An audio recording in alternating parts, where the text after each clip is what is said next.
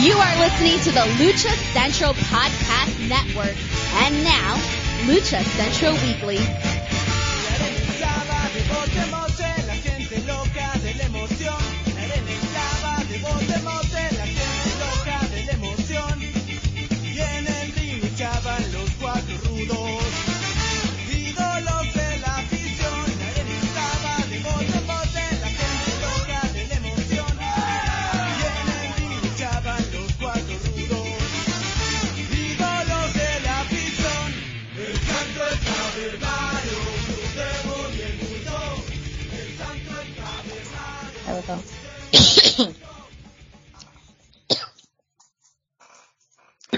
Hello and welcome to another edition of the Lucha Central Weekly Podcast. This is the podcast that lets you know all the latest happening in the world of Lucha Libre. We cover news and events from the week that was, talking Mexico-based promotions and top independents, along with luchador-related news from throughout the United States. The Lucha Central Weekly Podcast is part of the Lucha Central Podcast Network on luchacentral.com. This podcast and others from the network are also available on all major podcast streaming platforms, including iTunes, Spotify, Google Play, Podbase, Speaker, and much, much more. My name is Miranda Morales, and I'm one of the co-hosts of the Lucha Central Weekly Podcast, and let me bring in the rest of the team. Introducing first, he is the dashing one, Mr. Dusty Murphy. Dusty, how's it going?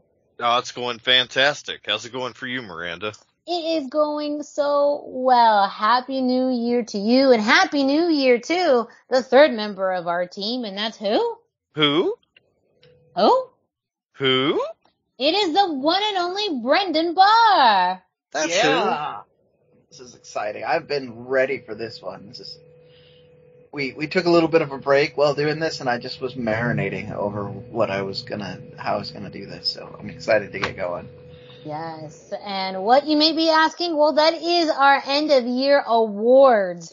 We went over all of our nominees back at the end of 2022, and now we're in a new year, new us, and we are now going to be going over our picks in our 6 different categories, plus a bonus category for all of you. We're excited to be sharing our thoughts and our picks for categories like our Rising Star of the Year, Trios of the Year, Tag Team of the Year, Luchador and Luchador of the Year, and of course, Match of the Year. We talked about it, we voted, and now we're going to be giving you all of our results. So make sure that you stay tuned to it. Before though we get into all of our picks, we are going to kick it off to Denise Salcedo, who brings us this week's Lucha Central. Why should you visit thechairshot.com? Thechairshot.com is your home for hard-hitting reviews, news, opinion, and analysis with attitude. Why? Because you're smarter than the average fan. Thechairshot.com. Always use your head.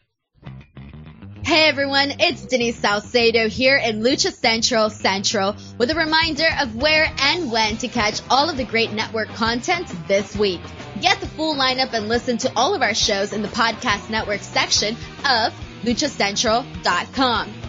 On Tuesdays, Mats and Mayhem takes you inside the world of Lucha Underground as they take you weekly through the series with the benefit of hindsight and the benefit of special guests from the groundbreaking series.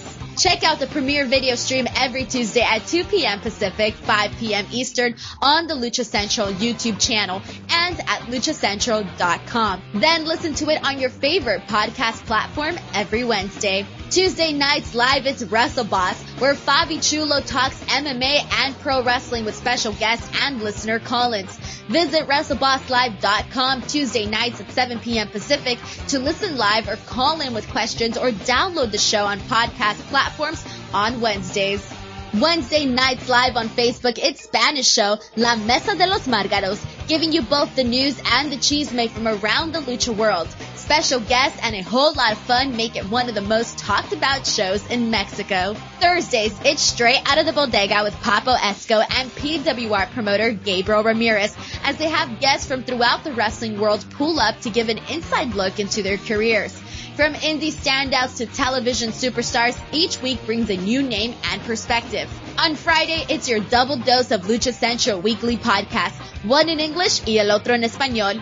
Lucha Central Weekly is where you'll find all the top stories of the week, both inside and out of the ring from Mexico and anywhere luchadores are in action across the globe. Be sure to subscribe and follow all your favorite Lucha Central Network series on your favorite podcast platforms, either by their own series name or subscribe to the Lucha Central Podcast Network show pages to get all of the shows in one easy feed. And please consider giving a rating to help more fans find the shows that you love. For now, this is Denise Salcedo signing off from Lucha Central Central. Have a great week. Lucha-Masks.com by Pro Wrestling Revolution, bringing you, in partnership with Masked Republic, the Lucha Brothers, as well as Japanese legend Ultimo Dragon. Go to lucha-masks.com and fight Lucha Strong with masks from your favorite Lucha legends and Pro Wrestling Revolution luchadores. Stay safe in style and represent your favorite luchador. Get yours now at lucha-masks.com, powered by Pro Wrestling Revolution.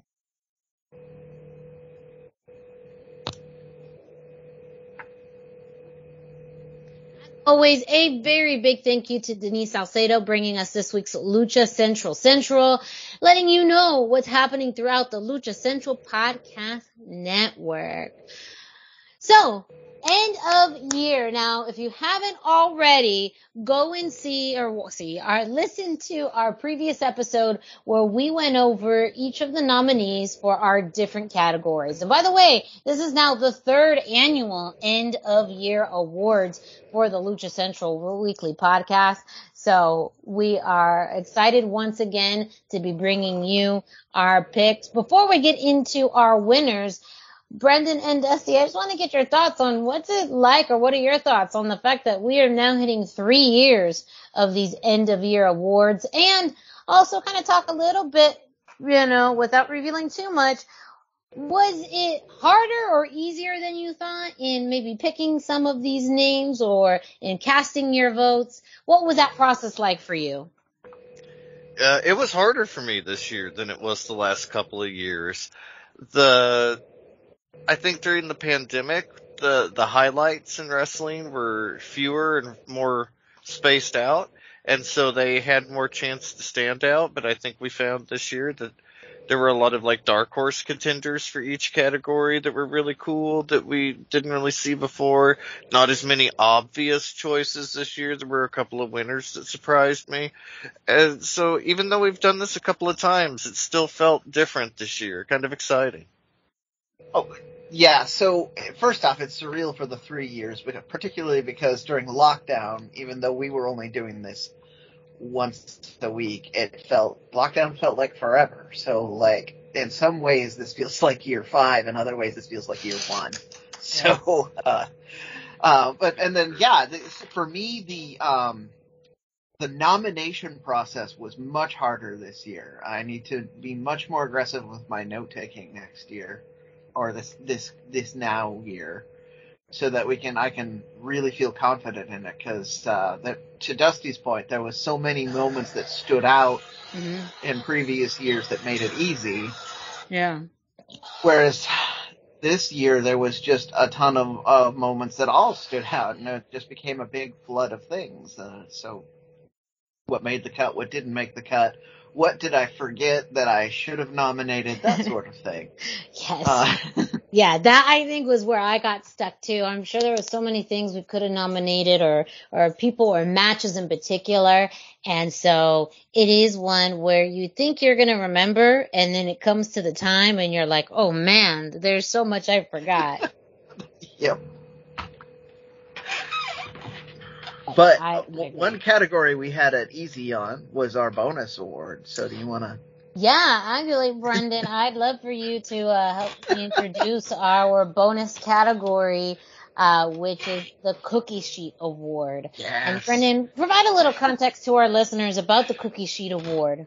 Well, so we joked a lot, particularly during the time where we were able to do Triple Mania live coverage, or not.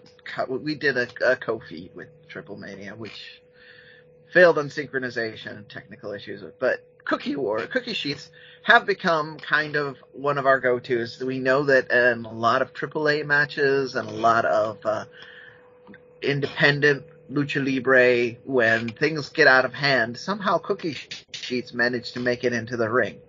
Which is just bizarre and funny and awkward, but still awesome because nothing sounds quite like a cookie sheet ricocheting off of Chessman's back. So I thought this would be a fantastic award for things that embodied a lot of that, like a person who was over the top, super entertaining, engaging, and ridiculous moments. I believe last year Angel Garza had several, at least nominations. I don't remember. And this year's award winner for the cookie sheet is in the same vein of kind of ridiculousness. Yeah, I agree as far as the ridiculousness aspect of lucha libre, and this person in general highlights all of our favorite ridiculous moments in this year's Cookie Sheet Award.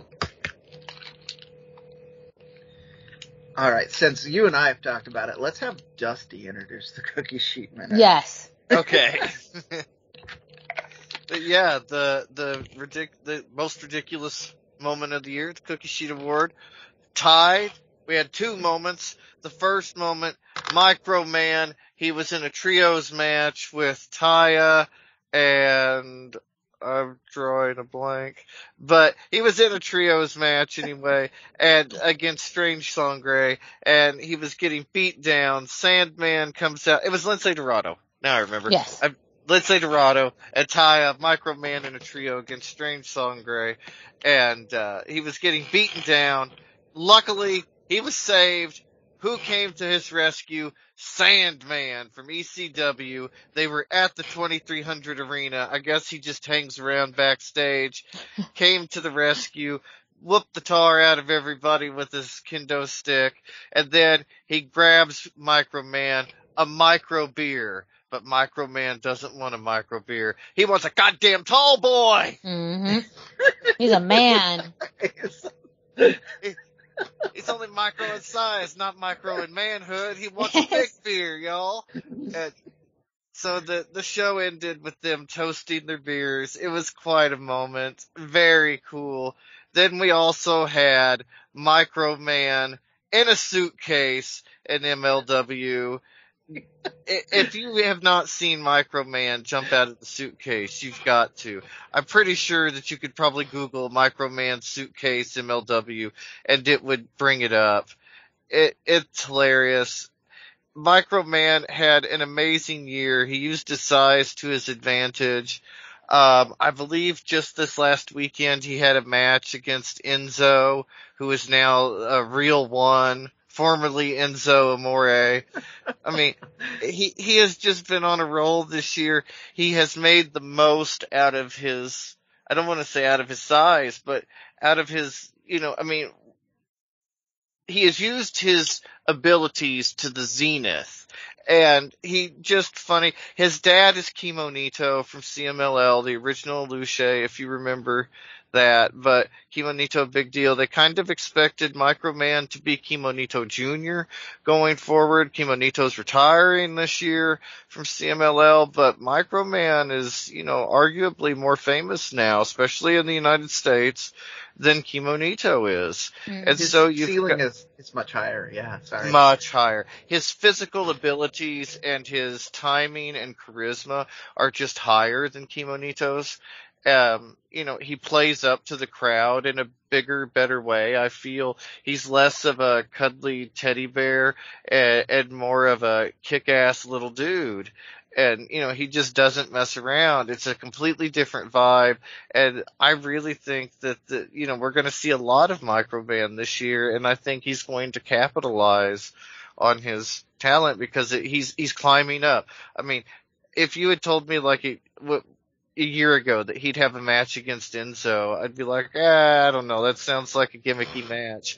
It still sounds funny, but like you could credibly see him winning now. It doesn't, I mean, it's not what it was. So it's very exciting, very good news, but also, like we said, he embraces the silly moments. He's willing to be in on the joke, and that's incredible. So many wrestlers take themselves seriously, and by embracing that and bringing the kind of comedy side of Lucha to the United States, he's doing something very unique and special, which I really like.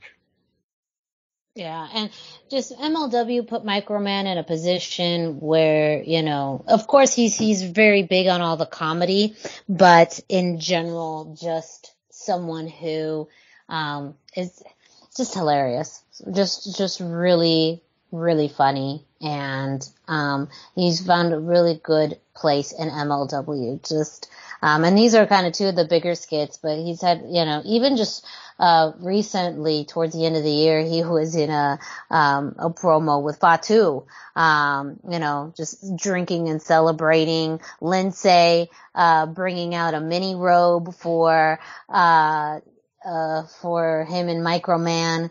Definitely feel like that's good tag team material, but just the level of prominence he's been put in MLW, is pretty big. Probably, more than any other luchador, this year in MLW. Well, and the Indies, because he was at, SummerSlam, I believe. Not at SummerSlam, but the weekend and stuff. And he was pretty high on the card on every American show, indie show I saw him booked on. So he is leveraging everything at this point. You got to. He's also got really cool gear this year. I mean, got a Mario inspired, like Super Mario 3, but it's, he's flying, like Microman flying through the air. It's incredible. I have the shirt. Like, you can't pass it up if you see it. It's too good. And I really think he's got it figured out. A very big congratulations to this year's winner of the Cookie Shoot Award, Microman. Salute. Pound for pound. There you go. The world's best luchador. Yes. So we are going to be getting into our regular categories. First off is our Rising Star of the Year. We had 5 nominees in this category, starting off with our first trios ever nominated. Nueva Generación Dinamita, Commander, also nominated, Dominic Mysterio, Lince Dorado, and Black Taurus.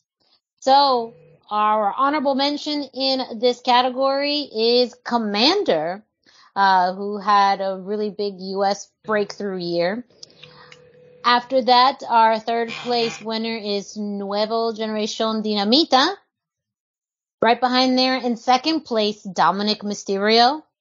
And in first place, Black Taurus. I want to get your thoughts on this. This was, I think, one of the harder categories. This was super hard. I'm a little surprised how this one turned out. So I love Black Taurus. I'm super happy that we all seem to have thought that he was worthy of points. But if you look at where his career is at versus where Commander is right now and where Dominic is right now, and even NGD, him getting the top spot is, is pretty impressive because it really is. Yeah. I just wanted, there was a quote on Twitter that I wanted to get out of there because a Lucha blog posted during the Battle of Los Angeles that it was weird to see Commander in a match with Bandito, where essentially this was a kind of a rematch of Bandito versus Flamita from a previous Bola, where it was obvious who was on the rise and who was the guy that was gonna kind of help him get there. And I just thought it felt validating to me that someone else who follows Lucha very closely has a very similar opinion to me. Yeah, go ahead, Dusty. Well, yeah, big year for Black Taurus. I was shocked that he won first place. I thought he was going to be a strong second. I really thought Dominic was going to get the first place win. I'll be honest, he was my vote for first place. But to be fair, at the time that we did the voting and everything, we had not yet seen Prison Dominic. True.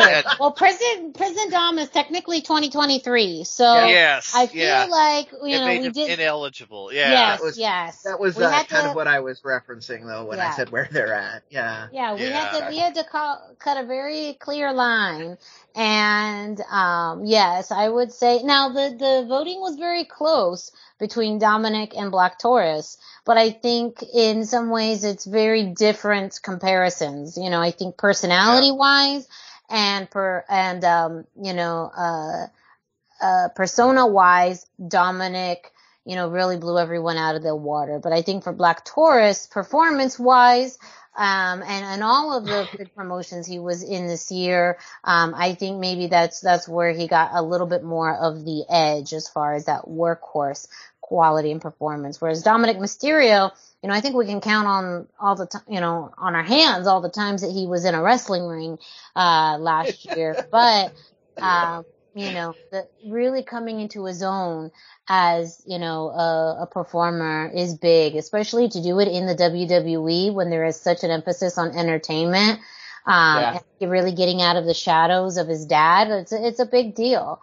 And I think he's also leaning into the silliness. And as we've talked about, 2023 Prison Dom is leaning into the, kind of the ridiculousness of it. So, he's an early runner for the Cookie Sheet Award. Correct. Exactly. Yes.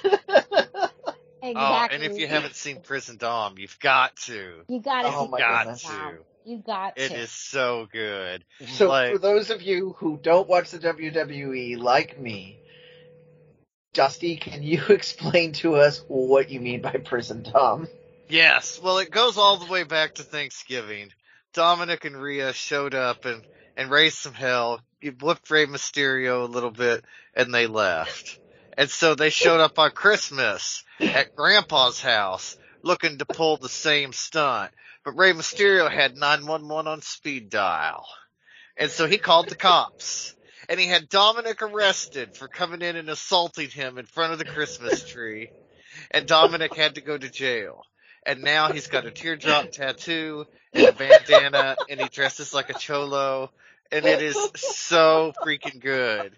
And he pretends to be hard. He's like, I was in jail, and they was messing with me. You know what I did? They said they was going to punch a hole in my face. So I jumped up, I slapped him awake, said, we got a problem? There wasn't any problem after that. And Finn Balor would be like, damn, Dom, you so hard. And it's almost like watching the movie Rushmore, like the play they put on. But it's so good. And and he's so in on the joke, and he has completely turned his entertainment value around in the last year. From where he was last year to this year is a completely different spot. It's incredible. Yeah. Yeah. He is, he's on a trajectory now where he's definitely going to reach higher heights than almost any of these other guys. We will see what Commander and NGD and Black Taurus do. We do need to point out that Lindsay was also nominated, and unfortunately, he just is not on the same trajectory as the rest of these guys. So as much as I think he can get there and may well get there this year, because this will be a full year with the most interesting luchador thing going on, and lots of energy behind Lucha Libre, in my opinion. But we'll see. We'll have to see. Just pay attention to future episodes of This Week in Lucha Libre. Not This Week in Lucha Libre. That's our segment. The weekly podcast. There we go. Yeah. There it is. No.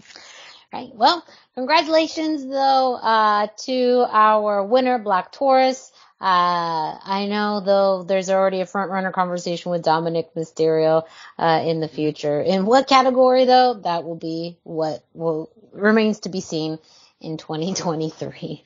Up next for our next category, we have Trios of the Year, which we'll kick it off to Brendan to introduce our nominees.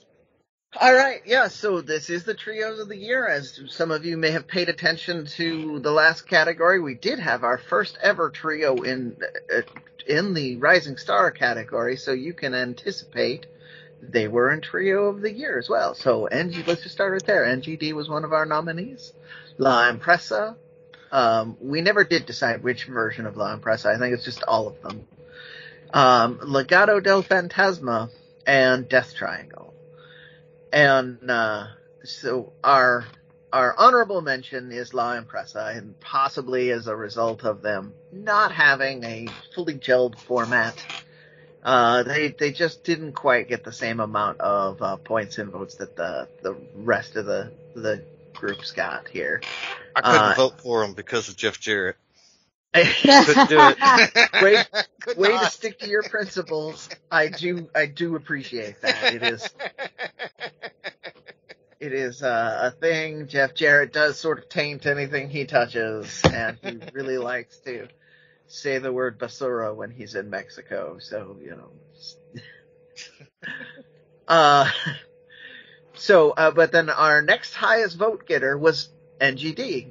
Again, we'll go on about that in a second. I'm a little surprised they didn't do better, but we'll get there. And then Legado del Fantasma is our runner-up, and our Trio of the Year is the Death Triangle. So, I see who voted for that, so you guys can pick which one of you wants to start talking about why you voted for Death Triangle. Wow. I voted for Death Triangle because they were fucking awesome this year. I mean, seriously, so cool. I wasn't sold on the idea of Death Triangle when it started. I thought the Lucha Bros were cool enough that they didn't really need Pac, but he adds like a different level of intensity and fire to what they do. And we've covered it before. At All Out, there was the fight situation between CM Punk's people and the Elite, and when they needed to get the titles off of the Elite and get them on to somebody else, they chose the Death Triangle. They were there when AEW was in the clutch, and my God, they were impressive. They did so much this year. Then we got to the best of 7 series between Death Triangle and the Elite. And there may be some recency bias involved because it's still going on. We haven't had our 7th match yet. But those first 6 matches were incredible. It's not a stretch at all to say that it's the best of 7 in wrestling ever. Just incredible stuff. The things they do, they highlighted and elevated the titles. When they were looking to build the titles, they put them on Death Triangle because the Elite weren't there.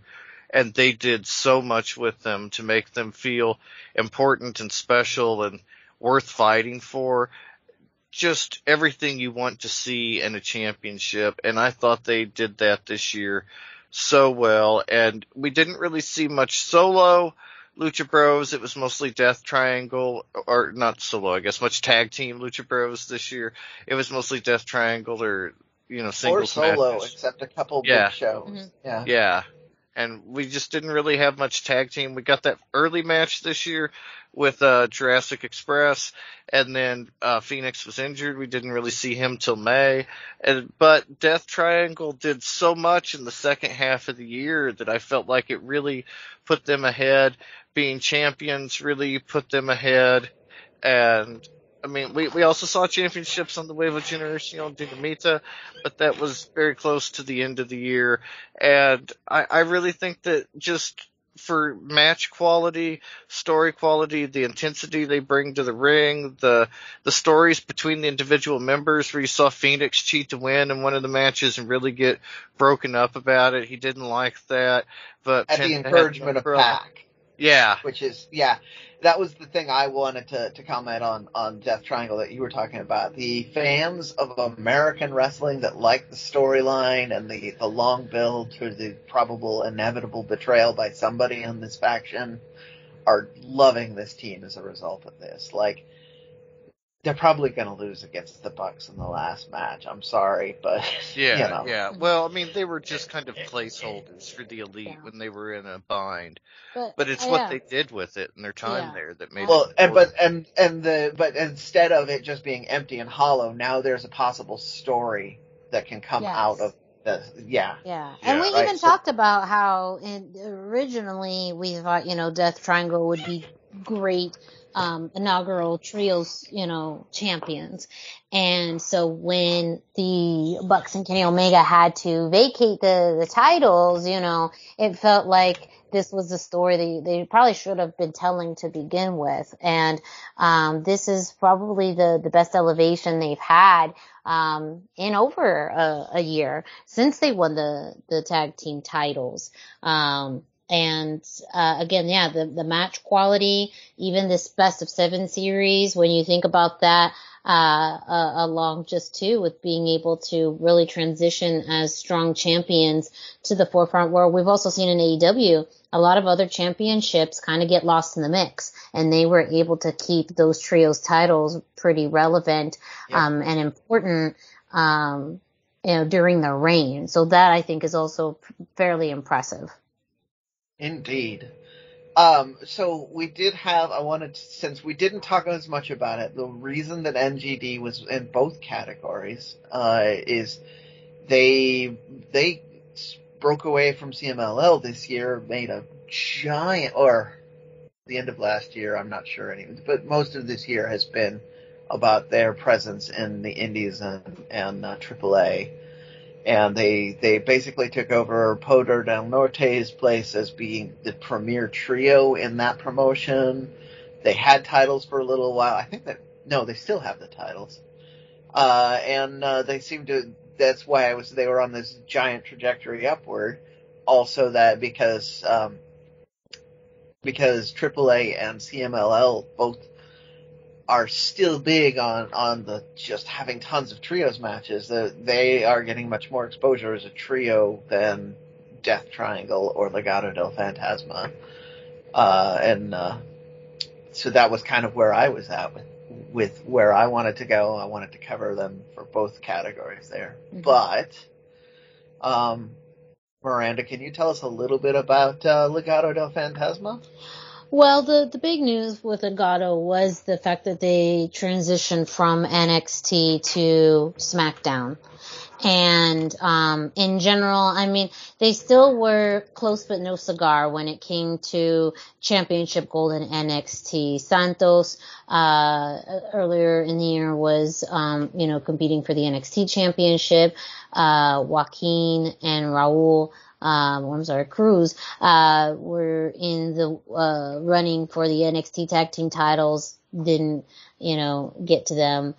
So when they did end up moving to SmackDown, it was something that was, highly anticipated, and something that we thought that, I think we were all excited for. Again, still their placement right now on SmackDown is one where I think we're still all kind of figuring out, and including themselves, where they fall and how the image of Legado del Fantasma is supposed to portray. One of the big things that really did happen though was, not so much in the trios news, but just as a faction news, with Elektra Lopez staying in NXT and, them working with, Zelina, Queen Selena as their kind of new, manager. So that too, I think there's still divided opinions on that. But I think in general, as we've talked about too, surviving the machine that is WWE is always an impressive feat. And for Legado to continue on forward, especially moving from NXT to SmackDown, is a huge accomplishment. Absolutely. There we are. Congratulations to our winners for Trios of the Year, AEW's Death Triangle. In our next category, we have Tag Team of the Year. Dusty, remind us, who are our nominees?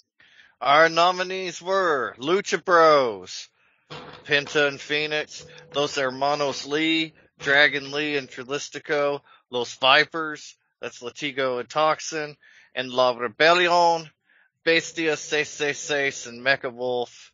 And our first place winner was Los Hermanos Lee. Our second place winner was La Rebellion, and third place winner was Los Vipers. I voted personally first place. It was a unanimous sweep for first place for Los Hermanos Lee. We all voted first place. And these guys had such a big year. They won titles in the Crash. They won titles in PWR. They won titles in AAA, which was crazy. After they won the titles, Dragon Lee announces that he is signed with WWE. He's going there in January, and they remove the titles. Like, gotta have a tag title tournament now. And so crazy, such a huge moment. These guys had big moments all year. They were in AEW, we mentioned PWR, we mentioned the Crash, they were in AAA, they were everywhere. ROH. ROH, yeah. And they were champions a lot of these places. They're relinquishing the titles many places because of the signing. And it was just so cool to see their stratospheric rise this year. Interesting that Trilistico didn't get signed. He's headed over to Japan to wrestle for Pro Wrestling Noah right now. But Dragon Lee, what a year for him. And I think that part of my vote as Tag Team of the Year not only recognizes what they've done, but the big year that Dragon Lee had and the signing and how all that stood out against everything and really gave them the biggest Lucha moment at the end of the year. Yeah. More people were talking about that than almost any other Lucha moment at the cusp of the year, or even any wrestling moment. It was big news. It was on ESPN. Mask Republic, Kevin Kleinrock and Ruben Zamora, and they kind of help run the Lucha Central, and I mean, everything's connected there, but they helped do the negotiation process for the contract negotiation and the visa work. So cool. Just a huge, huge thing. Made news internationally everywhere. And Dragon Lee, I really think, has the ceiling to be as big or bigger than Rey Mysterio, especially if they properly merchandise him to kids. I think Dragon Lee could really, his knees are in better shape than Rey's were at his age. Yeah, and he has a better gimmick that's kid friendly than on Friday or anything. So yeah, it's absolutely true. Yeah, but you make good points. I mean, Dusty, you encompassed it all. They competed, in the U.S. and in Mexico, champions on both sides of the border. But I really do think what put them over the edge was, the events happening right at the end of the year at AAA Night of Champions, where they won the AAA tag team titles. As kind of one last big hurrah, and Dragon Lee announcing his signing to WWE. I think even without the WWE signing, they probably would have, gotten the vote. I know, again, unanimous. We all voted first place for them.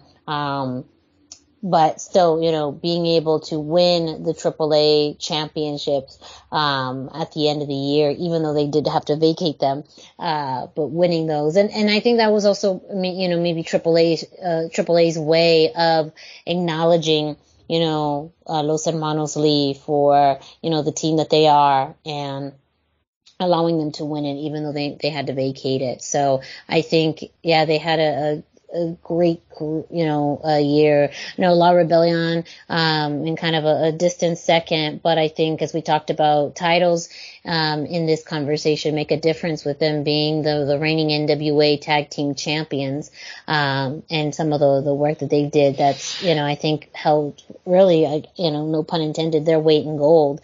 But again, I think for all the work that the Los Hermanos Lee did and the way they ended the year, it was very hard to look at anyone else in that number one spot. So I just want to address La Rebellion. Had they done everything that they did on the same scale as Los Hermanos Lee, True. Right? Because they were working in smaller promotions, but doing fantastic matches and really they brought Lucha Libre to Southern wrestling, which is something that hasn't happened for decades. So, you have they could have had a much better shot, but for me, the reason they didn't get a first place vote is just because they weren't quite on that scale, even though their work was. Good point. Really good point. Well, once again, congratulations to our winners for Tag Team of the Year, Los Hermanos Lee, Dralístico, and Dragon Lee. Make sure you stay tuned to the Lucha Central Weekly Podcast. Dusty, as you mentioned, due to Dragon Lee signing, they are already looking to vacate some of their titles. I know AAA announced that they vacated their tag team championships. Pro Wrestling Revolution has already announced that they have vacated their tag team championships and that they are going to be crowning new champions on March 11th. No news yet from Crash, but believe that's probably going to be in alignment with what we see. So we definitely are going to be talking about those as we learn more about them on future episodes of the Lucha Central Weekly Podcast. Up next, we are getting into Luchadora of the Year. We had 5 very strong nominees in this category, starting off with Taya Valkyrie, Roxanne Perez, Lady Shani, Fabi Apache, and Raquel Gonzalez. So in the honorable mention area, we had Raquel Gonzalez. In third place, we had Fabi Apache. In third place, we had Taya Valkyrie. In second place, we had Fabi Apache. And in first place, Roxanne Perez from NXT. I know she got a few of your guys' first votes, Brendan and Dusty. So I want to get your thoughts on, your decision on voting her number one, and kind of also too, kind of how things shook out with the voting in this category. So it was an easy choice for me. She had the biggest year. Everywhere she appeared in this last year, she was at the top of the card and winning gold. Like, none of these other ladies, even though they're all very good, had that level of consistency. So, I mean, you just had to reward that. Well, and she started the year as Ring of Honor champion, ended the year as NXT champion.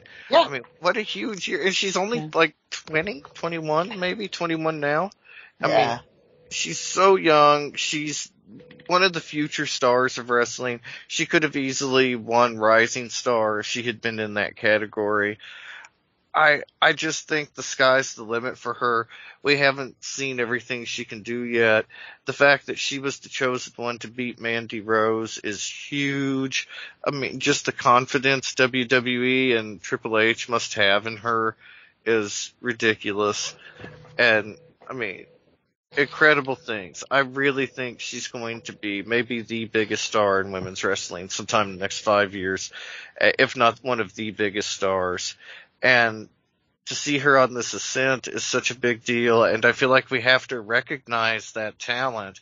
So that's why she got my first place vote, is just the talent that we see, the championships, everything that you look for that, kind of stands as an accolade for a professional wrestler. She has all of it already, and she's 21 years old. It's crazy. And, I mean, she's the complete package in a way that so few aren't. She can talk, she can wrestle, she looks great. I mean, she checks all the boxes that you would want, and just a consummate champion. And so, that's why she got my vote, is she just had the biggest year, the strongest momentum, the highest climb. Exactly. Everything you could want, she had. Yeah, the only hesitation I had is that she spent the majority of her time wrestling American style instead of Lucha Libre, like most of the rest of the ladies on this list. But that's very fair. Very fair. Yeah. And I want to mention our two other kind of placed women here with Fabi Apache, and I think, as we talked about, really this comes down to a very big change, a decision to move away from AAA to CMLL. And once again, I really wanted you guys to both be able to share a bit of the implications of that for those who may not really understand why that is such a big deal and how that could have really impacted. I mean, to the fact that she got, second place, and with a smaller amount of matches compared to some of the other, women on this list. Absolutely. Go ahead, yeah. Brendan. So I'll set the plate for you on this. She is a perennial on this list because she is, the Apache name is synonymous with women's wrestling in Mexico. Like if you're thinking of most of the big names, you're thinking of Taya, you're thinking of Fabi, and you're thinking of Lady Apache, and even if you're old enough, you're thinking of their sister. So, I mean, she was already there. And then, Dusty, I'll let you go and we'll see if I think you're going to cover the other part I was going to say. So. Yeah. Well, her work rate is amazing and speaks for itself, but she didn't really necessarily have a match this year that you're like, oh, this Fabi Apache match, this is where it's at. And so, like, I can understand the issue there, but it's almost unheard of what she's done, especially for a woman. She'd wrestled for AAA literally her entire career, like 20-something years, 22 years, something like that. She'd wrestled for AAA. She left. She bet on herself. She went to CMLL, and she's very prominently placed there. I mean, as high as any woman. And she does wrestle for CMLL. As far as I know, she's independent and hasn't signed with CMLL. She's just on a per appearance deal to kind of keep her options open. But it also helps politically with the CMLL AAA thing. It's complicated, but to that point, it's unheard of. We've seen lots of people leave CMLL to go to the Indies and AAA, but almost nobody leaves AAA in this day and age. Like, it has happened historically a few times, but almost nobody goes the other direction these days. So, And it's always a huge name. I mean, it's only like your Dr. Wagner's, your Ultimo Guerrero. I mean, people like of that stature level are the only people that have the ability to work indie and work CMLL. It's a big deal. And she's treated like a big deal as one. I mean, it's what you would expect for one of the top stars in Lucha Libre. And that transcends gender. And that makes her so important as a Luchadora of the Year because she's really a trailblazer in what she's doing down there. It seems like maybe not a big deal, or not a big deal in the United States, but it's definitely a big deal in Mexico. It's definitely a big deal in Lucha Libre. And any woman that wrestles in Mexico has to be behind her because, going and getting that money is what wrestling's all about. Kevin Nash will tell you that. The things that are really the money and the miles. You got to get paid. And she's out there getting paid. She's getting that bag. And you have to respect her for that. And to bet on herself again. I mean, such a gamble, and it paid off because of her talent and her perseverance and her history. And all of that combined into her year in 2020 really make her feel more important than she had. And I just want to throw in our third place, Taya Valkyrie. I mean, this is someone who last year wasn't, on the radar because of, not having very many appearances on NXT. She was part of one of the big releases back, in 2021 and then, I think it was early 2022, or 2021. But going back to it, she did end up kind of taking her rightful place back in AAA, beating Diana Perazzo back in April to become the AAA Reina de Reinas champion. And from there, on a roll, with also then becoming, part of the Knockouts Tag Team Champions, becoming the first ever MLW Women's Featherweight Champion, competing in the NWA. We had that, almost dream match possibly between, Taya and Thunder Rosa at one point, that was going to be happening. And so there was, really Taya came back with a vengeance this year, and she came and she wrestled as the Taya that we know. that we have adored, that we have seen, that we knew would get her to that higher caliber level. And once she came back into the independent scene, and especially back home in AAA, this is the Taya that, you know, has entertained us for years. And again, it doesn't, you know, having her reconnect as arena to arena's champion is just kind of, you know, what we knew. And really that title right now is truly meant for Taya. Like it's hard to look at anybody else right now in the AAA roster, who brings that much, you know, dominance to, the Reign of Arenas championship. So, someone else, I mean, who really has collected championships, all over the independent scene, a very, very big year for Taya. It says a lot too that Taya has such command and respect, and is so much in the forefront of people's brains when they're thinking about women's wrestling, that when Sasha Banks appeared with her new name at Wrestle Kingdom, and it had the same last name as Monet, everybody said, "What the fuck?" Taya, basically. Yeah. So no, that was one of my first thoughts. Was like, really? But everybody said it. Like, people in the UK were saying it, people in Australia were saying it, like, people nowhere connected to Mexico were still thinking of that Frankie Monet gimmick that had so little momentum in WWE and NXT, that when she came out with that name, I can't even remember. Do you remember the full name that she's using now, Dusty? Is it Mercedes? It's I guess Mercedes. It's technically Money. Yeah, Mercedes Monet. Yeah, Monet. I think Monet. Yeah. So it's an interesting pronunciation. Yeah. But yeah, it's still, everybody's just to bring it back, that they thought a lot of Taya when that name was used. I would say this was definitely one of the most competitive categories for voting.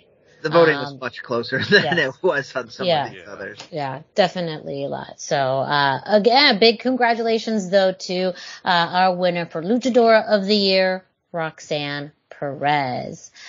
Up next, we have our Luchador of the Year category. Brendan, go ahead. Let us know our nominees and winner.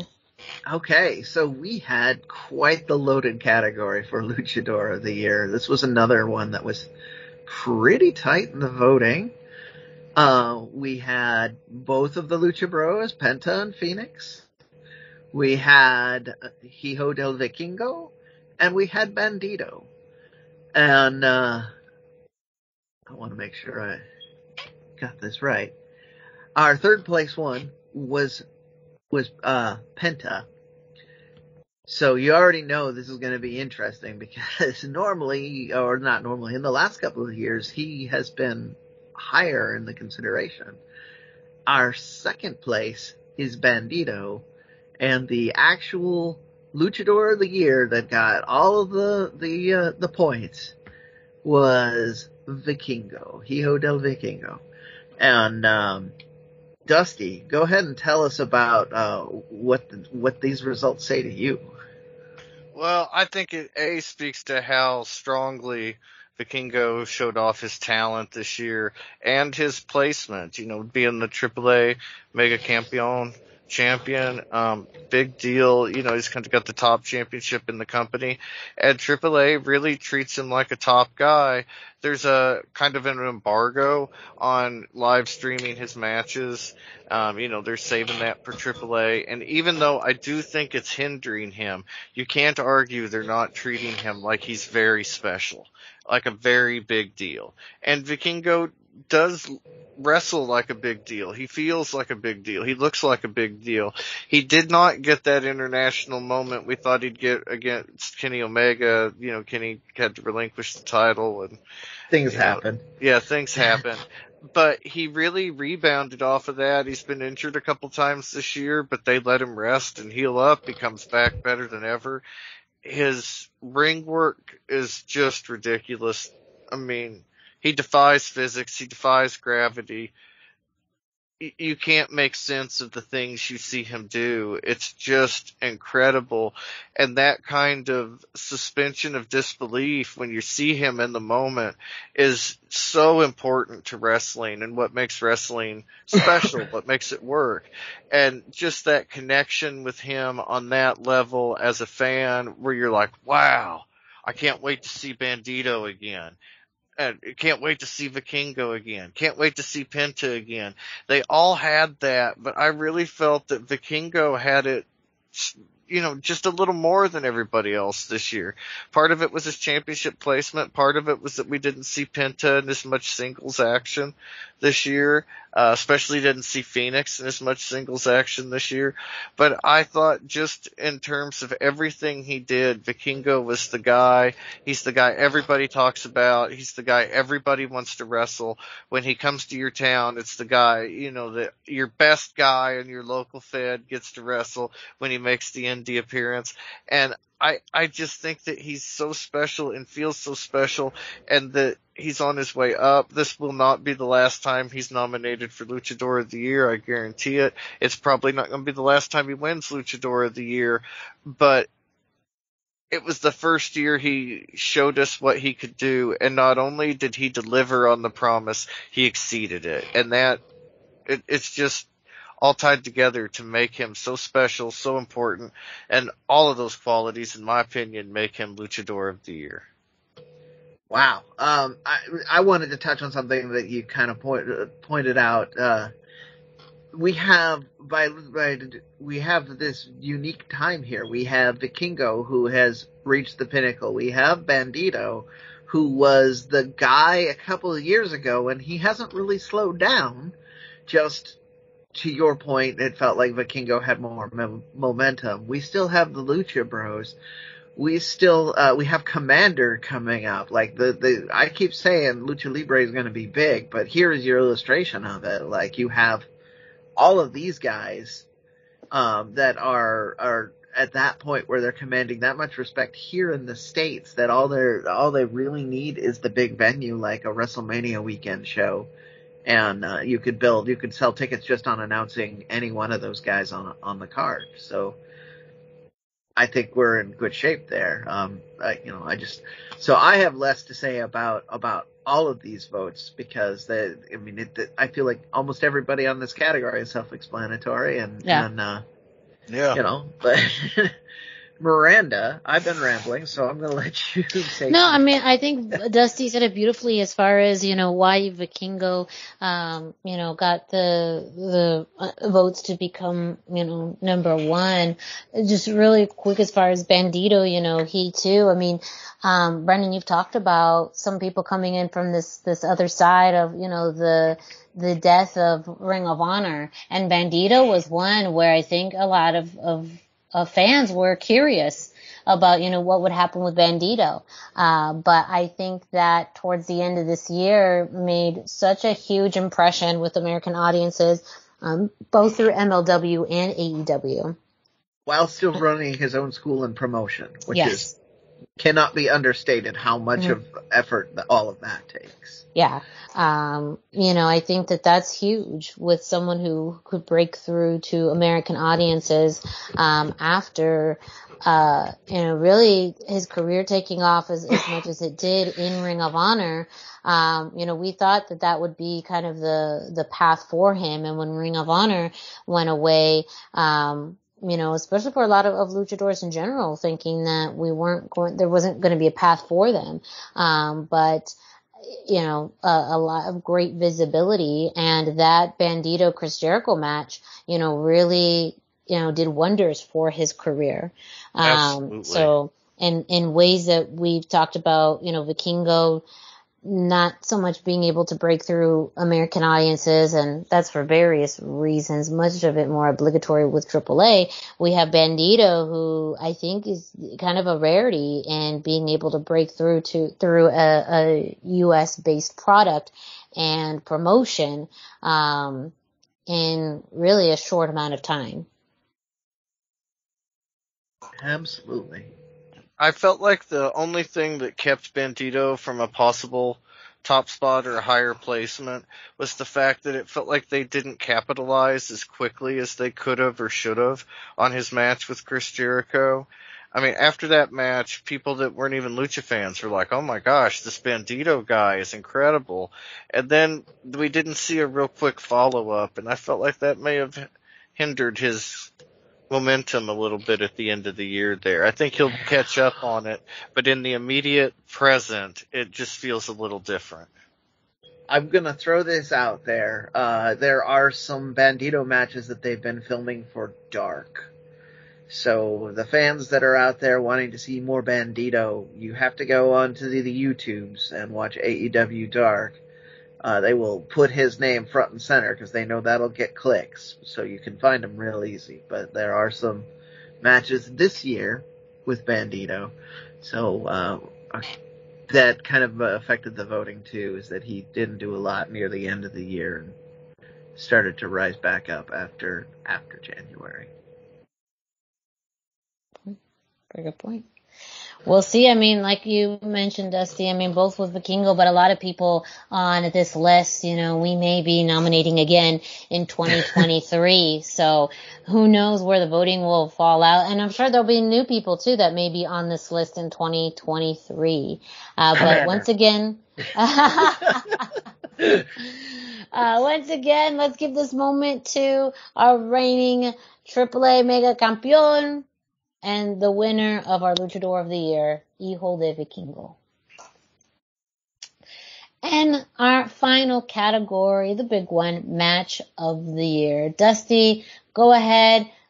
Let our listeners know again, remind them of our nominees and our winners. Our nominees, first up, Match of the Year, Penta versus Viano for Mask versus Mask match. That's October the 15th, 2022 at Triple Mania Chapter 3. Next up was Vikingo versus Phoenix from the same night in a Mega Campeon Championship match. Third match was Rey and Dominic Mysterio versus Miz and Logan Paul at WrestleMania 38 on April the 1st, 2022. Our fourth match was Ricochet versus Santos Escobar for the SmackDown World Cup on December the 2nd, 2022.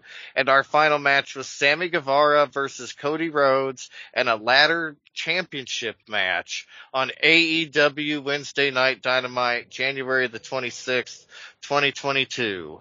And our third place match, I guess I should mention our honorable mention matches. They both got 1 point. Sammy versus Cody and Mysterio's versus Miz and Logan Paul. Our third place winner, Match of the Year, Ricochet versus Santos Escobar at the SmackDown World Cup tournament. Second place is Vikingo versus Phoenix. And first place, Penta versus Viano 4. Mask versus Mask, a Apuestas match. This was another unanimous first place match. For me personally, I chose this match because of the emotional connection. You see so much like aerial and acrobatic lucha libre, and that's kind of what gets over in the United States because of the visual appeal, but you lose some of that hard-hitting, emotional. I felt connected to this match. You did not know who would win. It could just as easily have been Penta as Viano. Either way, I mean, and it felt like it could go either way. The match felt like it could go either way. The stakes were high. It felt so important. I mean, it felt like the most important Apuestas match to me since we saw Dr. Wagner versus Psycho Clown. Mm-hmm. I mean, I really think it was the most important Mask versus Mask match since then. I have trouble thinking of anything that rivals it for that. Yeah, I mean, it was really that important. And even though Vikingo versus Phoenix was a technical masterpiece, if you're all about work rate and just jaw-dropping, awe-inspiring moments, that match was it. It was incredible. But the emotional connection for me just wasn't there, and not in the same way. And I was so personally invested in Penta versus Viano. And as much as I thought Viano was going to win, or lose rather, I also thought Viano was going to win. He did a lot of crying before the match, around the circuit, and I thought, well, maybe he's going to lose that mask. He's crying a lot. But then I thought, maybe he's just getting worked up about coming back and being excited and going to win and, leave on top. That would make me a little teary too. So the build up, the investment, the possibility, when the whole tournament was announced, you knew Penta was going to make it to the finals, but it seemed predestined he was going to lose his mask. And I was so invested in the whole thing, and just that investment to me made it a first place candidate. I don't know how you guys felt about the order of things, especially that I will admit for third place, I voted for Sammy versus Cody. I thought the ladder match was incredible. If you go back to it, that was really the last time we were super hyped on Sammy. He felt so new and refreshing then, and it felt like the sky was the limit, and he didn't have the kind of go home heat that he has now. and so I chose that. But you guys both picked Ricochet versus Escobar, so if you'd like to discuss it. Go ahead, Miranda. I just think that too, like that match happened in such a perfect time where, the emphasis, well, one, just being able to reference their history, and for Lucha Underground fans to know that and for WWE to allude to that. I mean, we never thought that would happen. But they are just fire in the ring. It was such a great, captivating TV match. And I think that's one of the rarities. Well, outside of Sammy and Cody, but I think like for what it is, outside of our other nominees, this was a, TV match. And I think that it shows how much either Lucha influence or even Lucha match can be successful on a national television platform, and how you can, leverage that in utilize that on a product like WWE when done it right. And also with, again, WWE is in a spot now where they can do odes and references for, those hardcore wrestling fans, or deep cut fans, while also being entertaining for modern fans or fans who aren't familiar. And they just have really great chemistry and work in the ring. And, again, for WWE that's not known for, their quote unquote bigger matches, this one was one that it just had a lot of components that for me, put on a quality match, but also showcase this translation of Lucha Libre to a wider audience. Yeah, it's and there's more on that. For me, I did fully admit it has the recency bias, which is why I put it in the mix in the first place. But this represents, because it was such a good match and because it was so well placed and so well timed, where WWE was bringing fans back and really kind of revitalizing themselves, and this was one of their tentpole matches for that. It also is kicked the door wide open to allow more Lucha Libre to happen in the WWE, and I feel like that is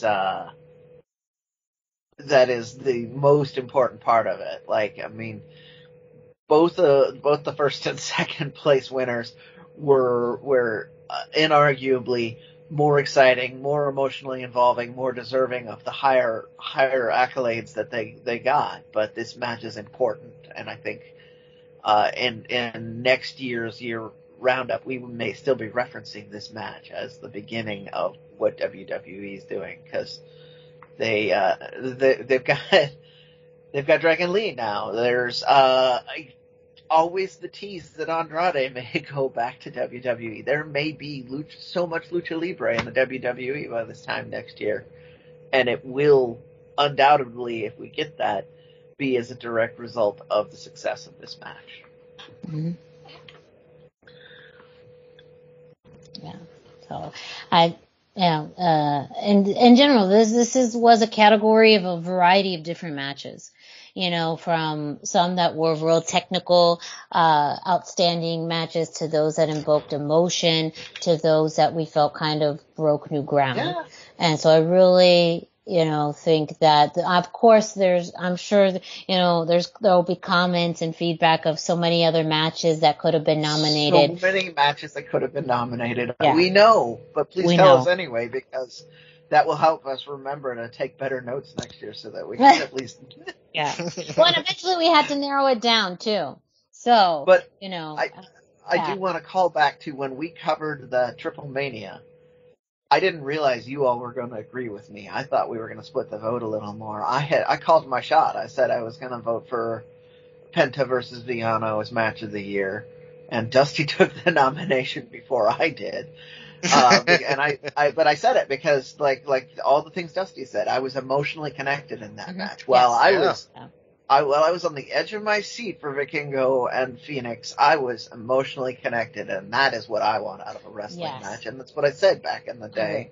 And I think that's why we all voted for that. Yeah, I think that's why we all voted for that. That's a rarity, I think, too, in Lucha Libre, where we see more either brutal matches or high flying, where it invokes some type of emotion of maybe awe or, maybe wince, but emotion of respect, an emotion, of honor, of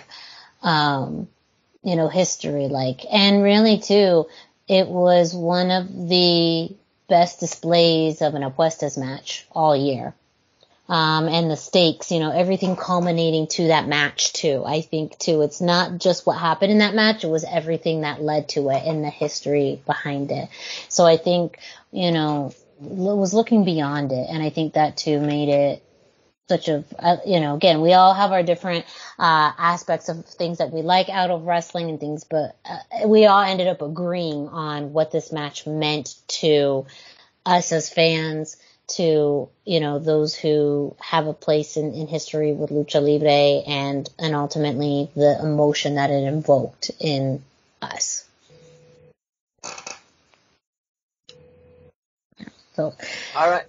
Yeah, I was going to say, once again, just a big congratulations to our winner for Match of the Year, Penta versus Viano from Triple Mania. We made it. Yeah, we made it. Yeah. So there we are for the end of our 2022 end of year awards. Please let us know what you think of our nominees and our picks for the year through social media. You can reach the Lucha Central Weekly Podcast and, of course, Lucha Central at Lucha Central on Instagram and Twitter, and Instagram and Facebook, and at Lucha Central.com on Twitter. And also don't forget to check out Lucha Central's YouTube page, that has hours of interviews, matches, previous episodes of the Lucha Central Weekly Podcast, and others from the Lucha Central Podcast Network, as well as previous Expo Luchas, and much, much more. And while you're at it, though, you can go ahead and check out luchacentral.com. And with a little bit more information on what you can find there, I'm going to kick it off to Brendan. All right. So if you're listening to this and you haven't visited luchacentral.com, it's really time to do it.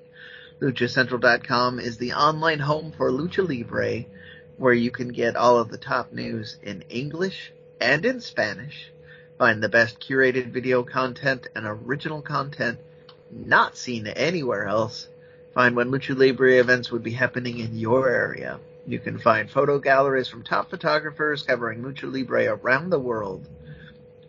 It's a place to have your voices heard, from weekly polls to annual awards, seen and read by top executives in all of the major Lucha Libre promotions across the globe. And on top of all of that, it's free. LuchaCentral.com, your centralized place for all things Lucha Libre. And as we talked about earlier, if you have any feedback for us on, our nominees and ultimately how we voted for our end of year awards, don't forget to reach out to us on social media. We'll let you know right now where you can find us, starting with Dusty. Can you let our listeners know where they can find you? I am on Instagram at Dusty Murphy, and I am on Facebook at facebook.com/Dusty Murphy. And Brenda, can you let our listeners know where they can find you? I am 321 T-shirt guy. That's the numbers 321, and then T-shirt guy is all spelled out. I'm on Facebook, I'm on Instagram, and I'm all over the Twitters. And me, Miranda Morales, you can find me at the hashtag Miranda on Instagram and Facebook, not on Twitter. Go ahead and reach out to Brendan instead. But make sure, again, feel free to reach out to us, follow us, let us know your thoughts on our nominees and ultimate winners for our end of year awards, and anything else you think you want to let us know or talk about. We're happy to connect with you on social media. And we close one book in 2022 and on to 2023. Already going to be a wild year ahead, and it's sizzling start. It is just 10 days into it. So make sure you continue to listen to the Lucha Central Weekly Podcast.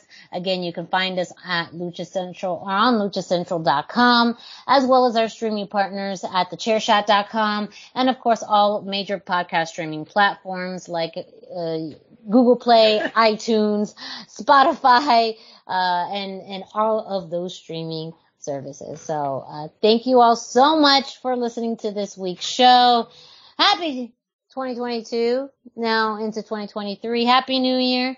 And for Brendan Barr and Dusty Murphy, I'm Miranda Morales. Thank you all so much, and we will be with you next week.